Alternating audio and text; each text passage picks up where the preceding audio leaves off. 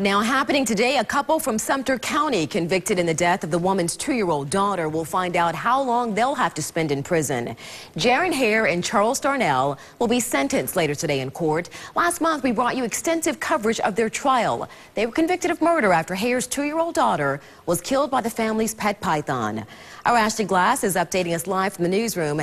Ashley, exactly how much prison time are they facing? They face up to 35 years in prison, Dia, and come this afternoon, they will find out. Jaron Hare and her boyfriend Charles Darnell, they were convicted of manslaughter, third-degree murder, and child neglect. Hale cried in her boyfriend's arms. You see it there when that verdict came down last month. Throughout the trial, authorities claim the pet snake was malnourished, improperly caged, and strangled the toddler, Shiana, in her crib in 2009.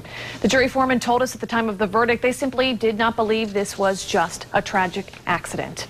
Sentencing is set for 1 o'clock this afternoon. We will be there at the Sumter County Courthouse for it, and you can look for the outcome online and also new at 5. Dia? All right, thank you, Ashley.